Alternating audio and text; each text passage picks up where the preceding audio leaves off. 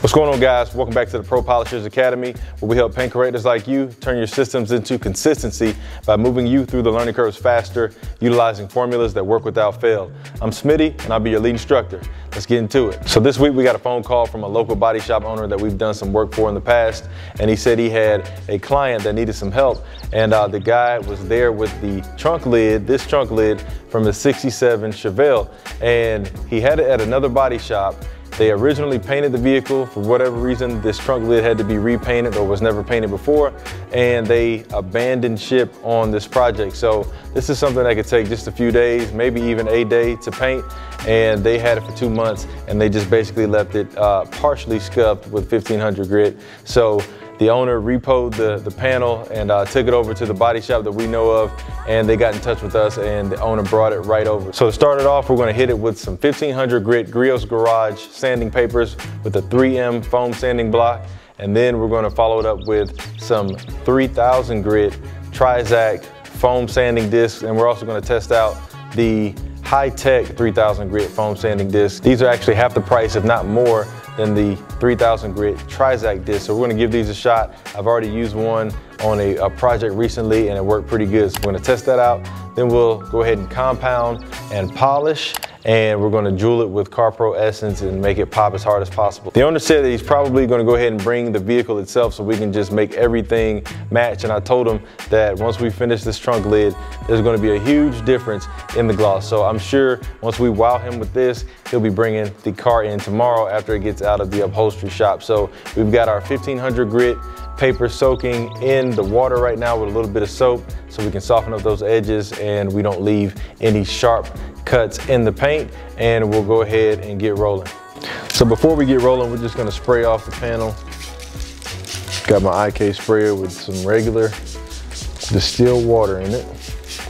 Knock any dust off that might have fallen on it in transit on the way over here, so we don't grind any dirt into the panel while we're working, and then we're fighting even harder to get this thing squared away. It's already pretty clean, but we're just gonna wipe it down one more time and make sure we don't cause any damage. So the entire panel was gauging at overflow, so more than 50 mil of thickness between the gauge and the bare metal, which lets us know we've got a lot of Bondo. So even up here at the top of the trunk lid in the corners, it was at 48 and 59, 49, 48 and 49. So the whole thing is pretty much Bondoed, and it's a good thing to have your gauge ready, guys. Make sure you have a gauge. If you're gonna do any sanding, have a gauge or don't mess with it at all unless you really know what you're doing, but even still, I don't think it's smart.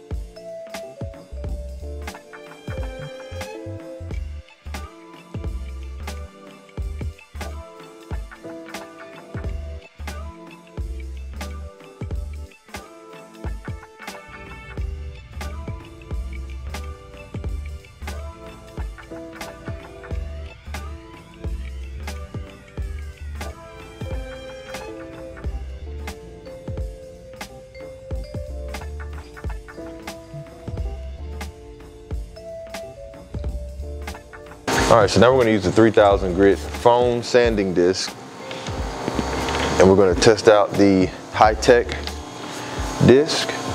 Said I do it by hand, but we're gonna speed this process up a little bit. Sometimes I can get wrapped up in perfection when I'm doing it by hand. I just like to see certain designs, certain patterns. So this is also artwork. So if it's art for you, you gotta know when to dial it back and just continue the science. So I'm gonna go 3000 grit. This is the Griot's G9. We don't want too much throw behind it. This will be enough to level it out and knock down those 1500 grit sanding scratches.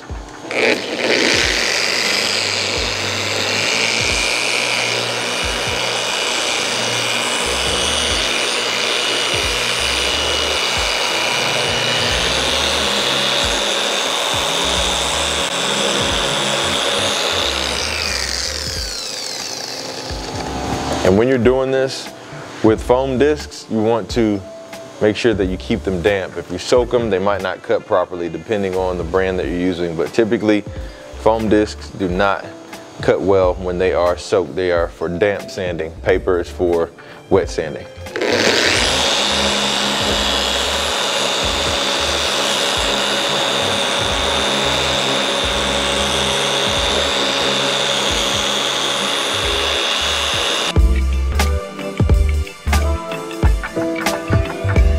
Once we finished the sanding step, we compounded the sanding scratches out using Griot's Garage fast correcting cream and a Griot's knitted wool pad so that we can make sure that every defect came out and that it was as tight as possible prior to the polishing step.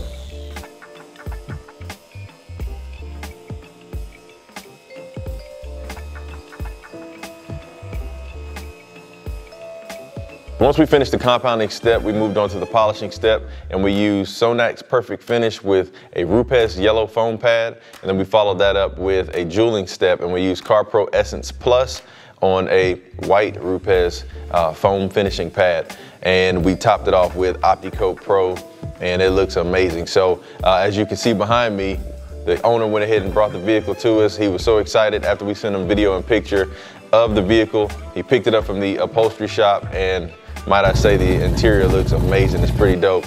And he brought it right over here to us. All right, so we've got the 67 Chevelle in, and the paint looks pretty good. There are some defects in it for sure. It wasn't finished down properly. A lot of DA pigtails all over the place. We spotted some areas of Bondo. There are some streaks in the paint just from us wiping on it, so you look past that. But we started on the front fender on the driver's side, got it cut, and it looks really good. Now in here, right behind that rear view mirror, that side view mirror, all of that needs to be finished. A lot of DA sanding marks all around that, so we're gonna do our best to fix it. We don't do any disassembly here, so we're not taking anything apart, but we can definitely make it look better. We got a lot of damage going down that body line. And the majority of it, like I said, is DA sanding marks. They are DA sanding marks, so we're gonna finish that up. Eli's over here getting ready to chop on the door. And he's already cut that front driver fender, and it looks really good. Now right above the lip of that fender, you can see some orange peel, so I think I'm gonna come back in there and work on that. But outside of that, everything is pretty flat. They just didn't finish it down properly. And you know, it sucks when something's almost completely done and nobody wants to finish the work. It might take you another day, it might take you another 2 days, but just finish it. Your name's on it. So hey, that's it for today. If you enjoyed this video, don't forget to like, subscribe, and hit the bell notification button for more videos just like it. And if you haven't enrolled in the Academy yet, go hit the link in the description below. We'd love to have you in the Pro Polishers Academy. We've got our Professional Polishers Handbook, which has everything that you need to know to be able to have a successful business in paint correction and ceramic coating, from the technical aspect, understanding the pads, products, tools, and even the admin side, photography, pricing, you name it. If you've been struggling or if you've been thinking about getting started and you need some guidance, be sure to enroll in the Academy today, guys. We'd love to have you in there. And we also have our Academy Discord server, and you can get 24/7 access to us there. And we also have live Wednesday calls every Wednesday at 10 a.m. Eastern Standard Time. And I'll have a topic to discuss, and you can ask any questions in relation to that topic, or ask any question that you may have, period, about paint correction and ceramic coating to really get you on the roll. Hey, that's it for today, guys. See you next time. The paint is waiting on you. Peace.